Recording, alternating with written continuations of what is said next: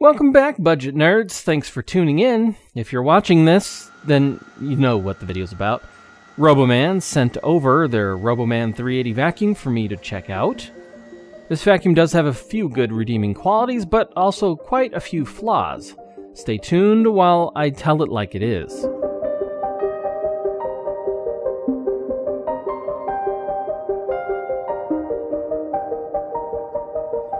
The Robomann 380, right now, comes in at $250, or as low as $130 if you use the Amazon coupon. Yes, you heard that right. You can drop the price by $120. Now, why would they do that?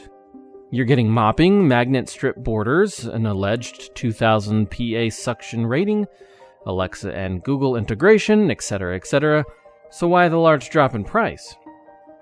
In the box you get a manual, which is decent, the mop container, the remote control, which is pretty basic, some extra brushes, 4 in total, the vacuum, which looks decent as well.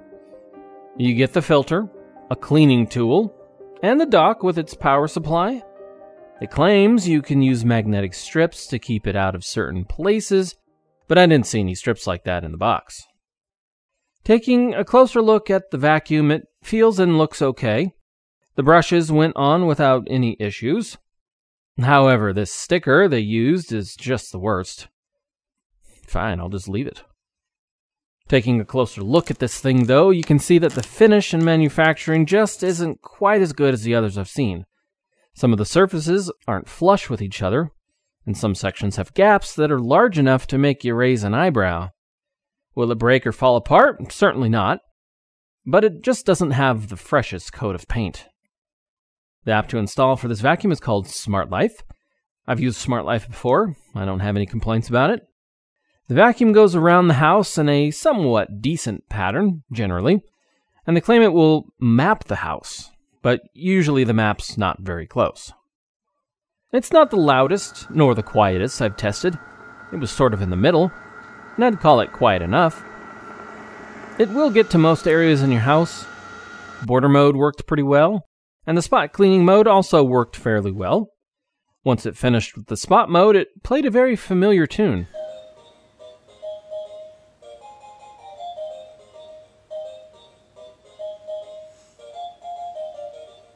It did a pretty good job of mopping, but there are some pretty large flaws with this vacuum. Let's talk about a few of them now.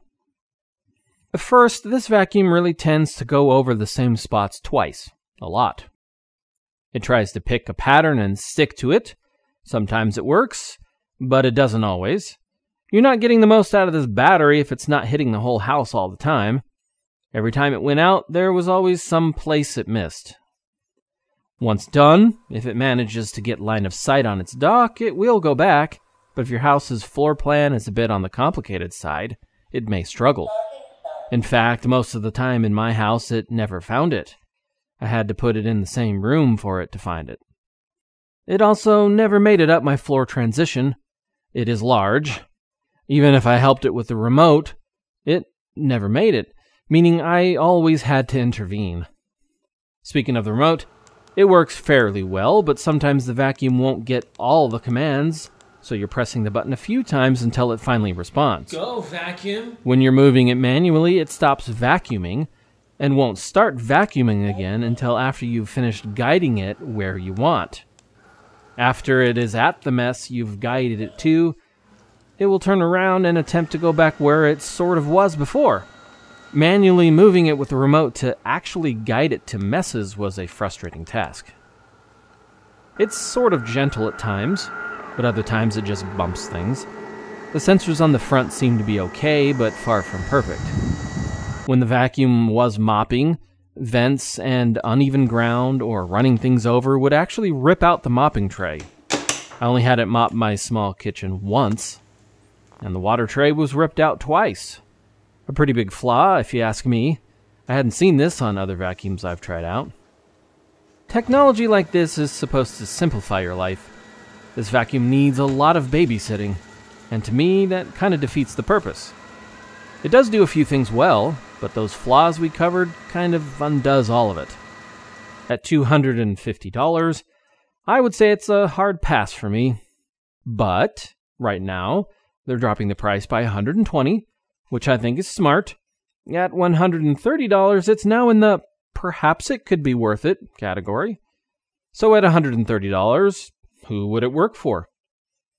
If you want a robot to set and forget, then it's still a pass.